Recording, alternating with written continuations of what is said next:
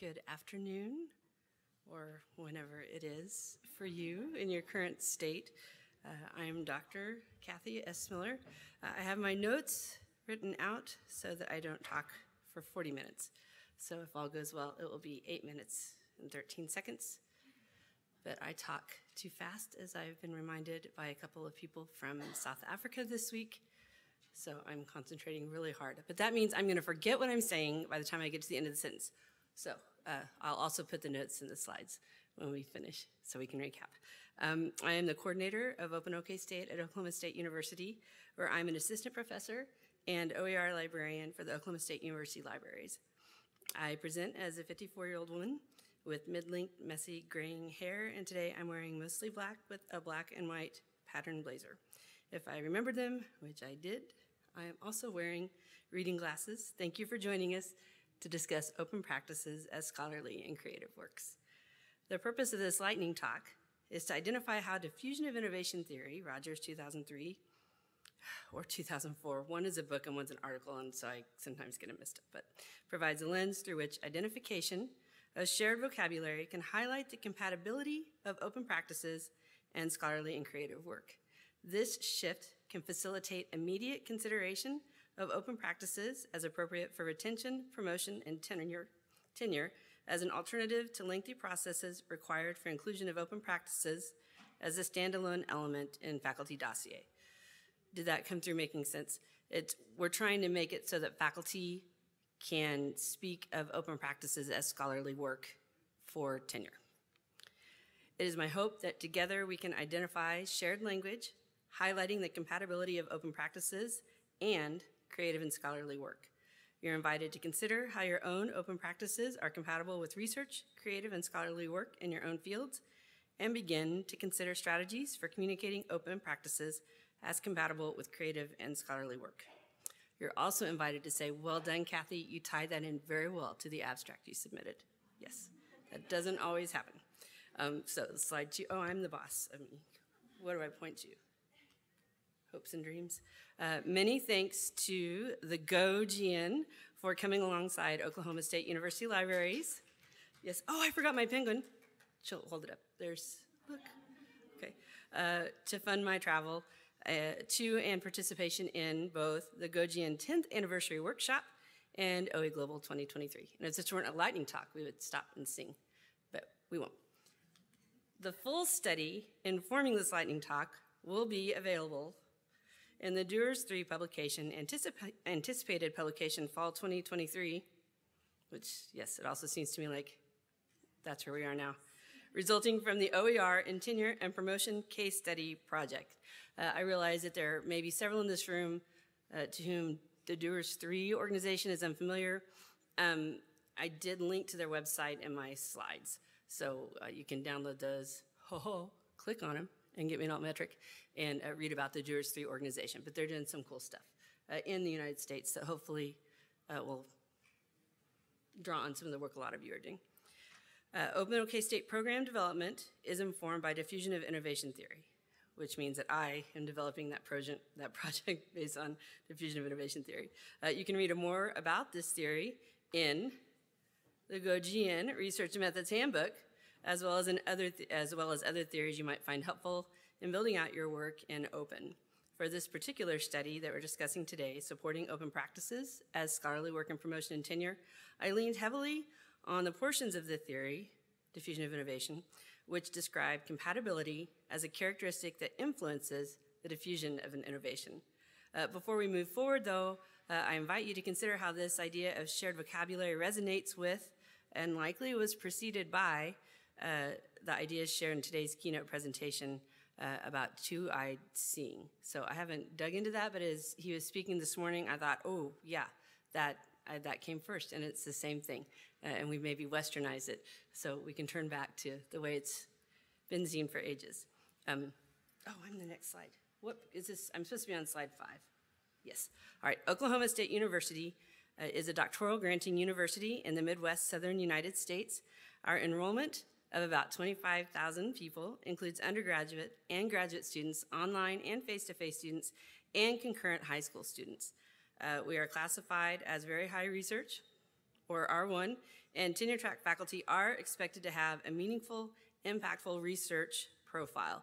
We're also a land-grant university, which in the United States means that fully a third of our work should be outreach and extension. And one of our goals in our strategic vision right now is to be the land-grantiest university. For real, that's what they said. I haven't found the operational definition of that or how being land-grantiest fits in with collaboration, but we'll explore that later.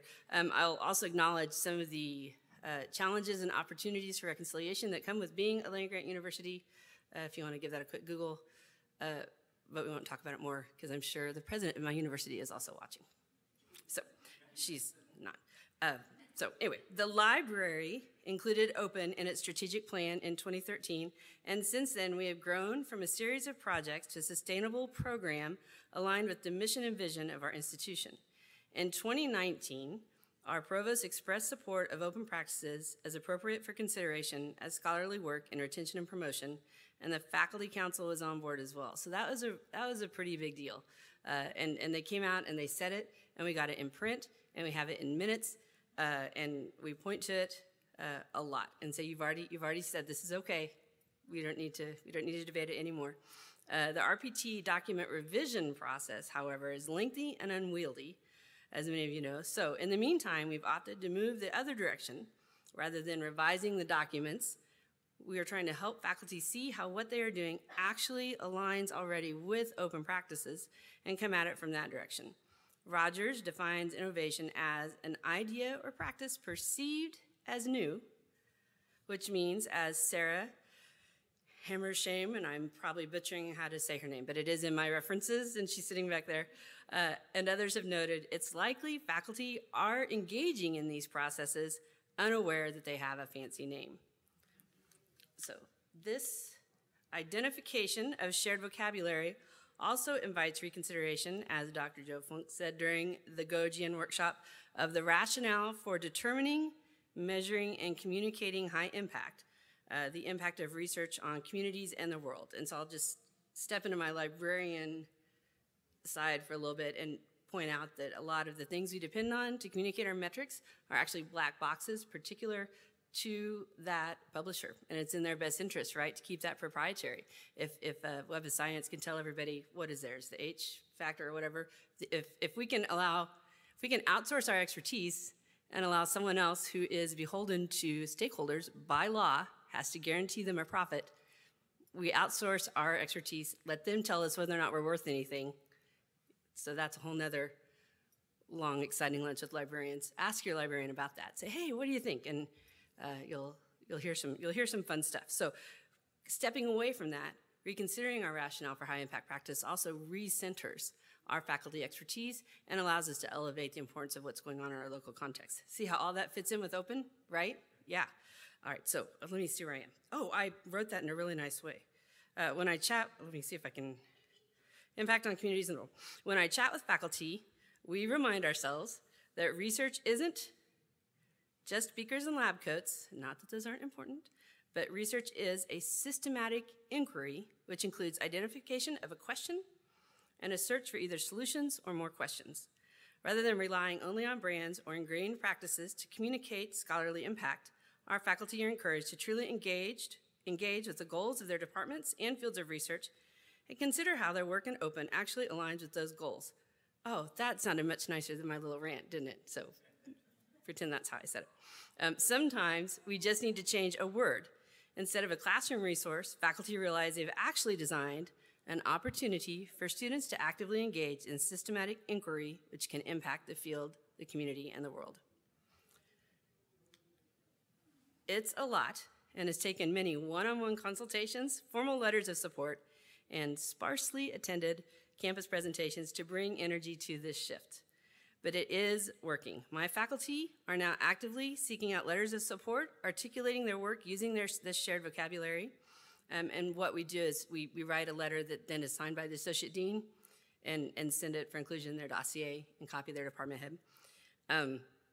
Our materials grant, Open OK State Fellows grants include a section that says to describe how this open project they're proposing aligns with and supports their area of research. And it's absolutely fascinating to read about how it does from their perspective. They use their vocabulary, the vocabulary of their field, and I'll be doggone, it's like, oh, yeah, we really are everywhere, and we matter every place. Even better, faculty are beginning to nominate each other to be Open OK State Fellows. There's a link to that in my slide.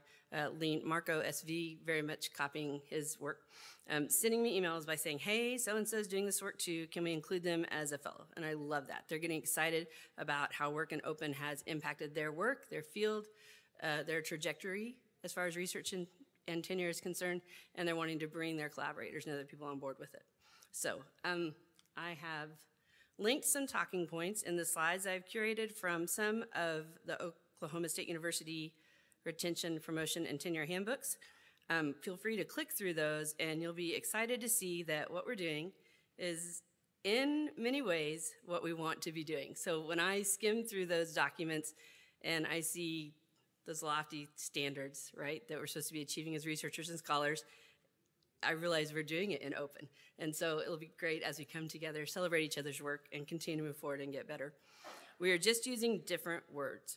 In my dream world, which requires no sleep, I'd like to link scholarly work done by you all to each of the points in that document to strengthen understanding of their alignment. Feel free to click through the link and share articles you think would be appropriate as a comment. I think it's set so you can't edit it, but you can put a comment in there. But I really would love to say, hey, here's a list of scholarly work that's been curated that shows the shared language in open. I'm trying to stay on top of that, but I know there's stuff that I'm missing. For real. So grants frequently require information to be shared openly, and so I hear from faculty saying, hey, where can I read more about this? And I'd love to have what's shared with them reflect a broader perspective than just mine. I send them links to your stuff. So put your stuff right in the doc, make it easier for all of us, and then also we can get you some clicks.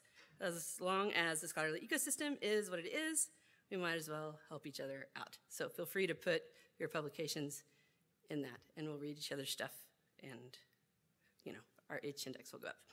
So I've probably talked too fast, and I've left stuff out. So watch for the Doers 3 book.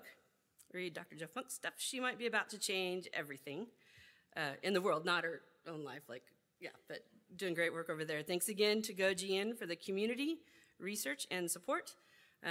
Our program at Oklahoma State University is also impacted by those in the Open Education Network community, the Alt OER community, Arizona, very much influenced by them, Open Ed, and really everyone willing to talk to me in a hallway or be patient with how slowly I answer emails. So thank you for sharing your wisdom, experience, and curiosity. Thank you.